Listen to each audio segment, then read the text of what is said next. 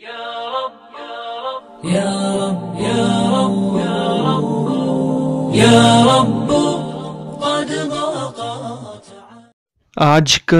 भगवा रंग बिल्कुल ट्रेंड पे है।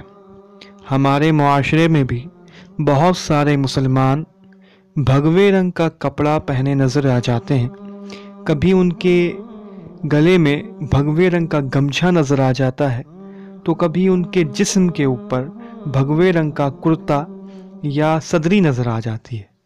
आइए हम हदीस की रोशनी में ये जानने की कोशिश करते हैं कि इस रंग का कपड़ा पहनना मुसलमान मर्दों के लिए कैसा है। सही मुस्लिम जिल्द 5 हदीस नंबर 5434 में हज़रत अब्दुल्ला बिन अम्र रज़ियल्लाहु अन्हु से रिवायत है कि रसूलुल्लाह सल्लल्लाहु अलैहि वसल्लम ने मेरे ऊपर ज़ाफ़रान यानी भगवे रंग में रंगे हुए 2 कपड़े देखे तो फरमाया कि तुम्हारी माँ ने तुम्हें ऐसा हुक्म दिया है।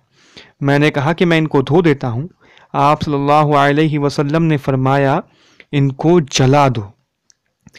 दूसरी हदीस सही मुस्लिम जिल्द 5 हदीस नंबर 5436 में हज़रत अब्दुल्ला बिन अम्र रज़ियल्लाहु तआला अन्हु से रिवायत है कि रसूलुल्लाह सल्लल्लाहु अलैहि वसल्लम ने मेरे ऊपर ज़ाफ़रानी रंग यानी भगवा रंग के 2 कपड़े देखे तो फरमाने लगे कि ये कुफ़ार के कपड़ों में से है, तुम इन्हें मत पहनो।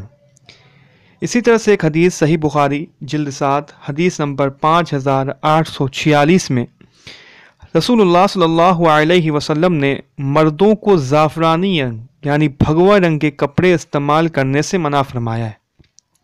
अब हमें इन हदीसों पर गौर करना चाहिए और हमें देखना चाहिए कि कहीं हम इन रंग के कपड़ों का इस्तेमाल तो नहीं कर रहे हैं, और अगर हम कर रहे हैं तो हमें इन कलर के कपड़ों से परहेज़ करना चाहिए, इन कलर के कपड़ों से पहनने से बचना चाहिए, क्योंकि अल्लाह के रसूल सल्लल्लाहु अलैहि वसल्लम ने हमें मना किया है।